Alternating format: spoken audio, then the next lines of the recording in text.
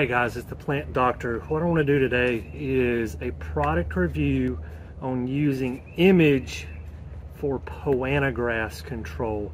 I've got a small area in my yard where the pre-emergents didn't really do their job. I'm starting to think that I've got some prodymine resistant poana grass. I sprayed it last year. I was like, well, I think I missed a spot, hit it again this year, and POA popped up in the same spot again. But normally I use atrazine. I'm out of atrazine for my poana. So what I'm going to do, this is rated for poana grass. Okay, so the active ingredient here is going to be amazaquin. With this product, we're going to mix it at a rate of 2.5 ounces per gallon of water. All right, so I'm going to mix up 3 gallons of product. I'm going to spray some in my yard, and I have a family member that lives next door. I'm going to go over there. They've got a few little spots I'm going to spray as well, and we're going to take care of this poana grass using image instead of atrazine. So let's go around to the side yard, and let's take a look at how we're going to put this out. As you can see here at my feet, we've got a little patch of POA that has popped up in the yard here. It's typical area where you would expect to find POA. This is a high traffic area. Where the camera's sitting is actually where my trash can sits. So the trash can gets rolled back and forth right here. So I'm not all that surprised to see a little bit of POA pop up here. One thing we want to mention about using image amazaquin when using it for POA control, it is not taken up vegetatively.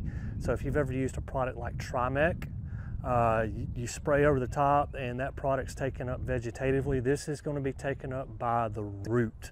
Okay, so if you have an adjustable wand sprayer, you don't want a real fine mist like that.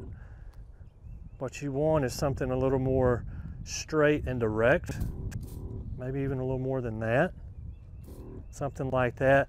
And what I like to do is get right down at the base of the POA, put enough product down to where it's going to be able to soak into the ground a little bit and be taken up by the roots. If you just spray over the top with a mist, you're probably not going to get very good results.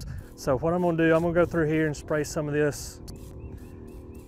We're going to come back in 3 weeks and we're going to look at this patch of grass and we're going to see the results that we got by using this product.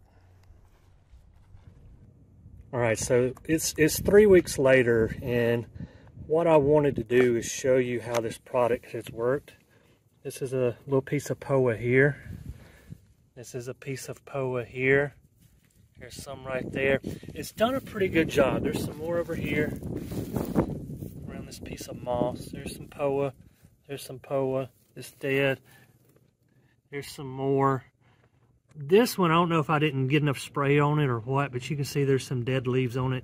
But it did come back a little bit, but I'm thinking that's more of not getting the drench like we needed it. So remember, this is not a foliar uptake. This is going to be more along the lines of getting down enough product on the root zone so that it can be taken up via the roots. And so it's done a decent job. So my personal opinion on using image for POA control, did a decent job. I don't think it's as good as atrazine, but here again, this is just basic anecdotal. I did not run a peer-reviewed experiment. I did some reading up while I was thinking about this video. I did come across something that the University of Georgia Extension did on POA grass control.